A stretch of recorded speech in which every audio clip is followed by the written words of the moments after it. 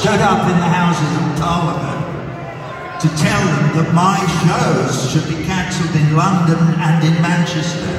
What? Thank you.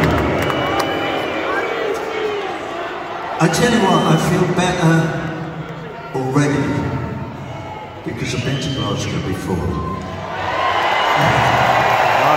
Fucking last night.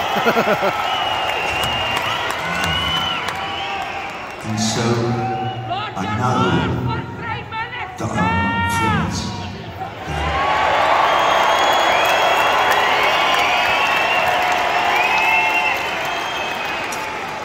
Yeah. Don't be surprised if I get emotional tonight because I'm teetering on the edge. You know, I really am. But I feel good here. I love it. So thank you. Right, we're going to do a new song, newish. It's something I wrote during COVID. It's called The Bar.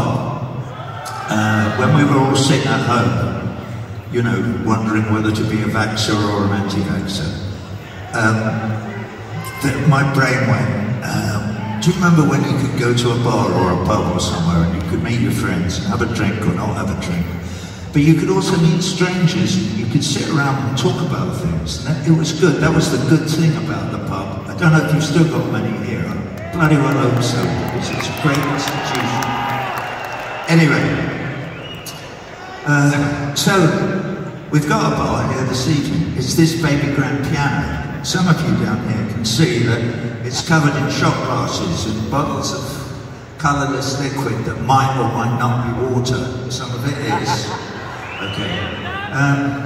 So this is the bar. Okay, but for the purposes of this evening, the whole of the hydro and everybody in it is in the bar, so we can all talk to one another without fear or favour,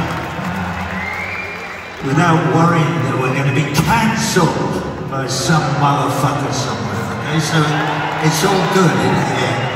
Say what you like.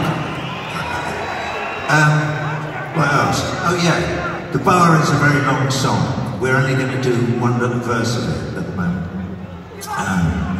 When we were designing this show, Sean Evans and I, we thought, let's do a big screen. Yeah, good idea. And we did, as you can see.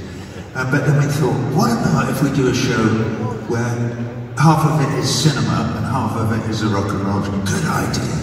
Let's do a bit of cinema and then a song and then a bit more cinema and blah. So I wrote a narrative. We gave up the idea after a bit, realising it was beyond us. It was too complicated and you had to film it all and stuff. Anyway, but I did write the screenplay and some of the characters who are in the screenplay are in this first verse. There are two of them. They're both women. One is an old black woman who lives, she's homeless. She lives on the streets of New York City in the rain, in the wind and the cold, in a pile of cardboard with her pet dog, who is a Chihuahua dog called Lady. And she's not in good shape, so she's there lying there. The other is a younger woman, a Native American woman. She's a Lakota Sioux from Standing Rock in North Dakota. She comes across the old lady, talks to her, bubbles her up and persuades her to go with her. God, I'm glad I got it right. I wasn't in the middle of a verse. Anyway, yeah, she brambles her up and she brings her here to the bar so that all of us here can help look after her. So this is the bar.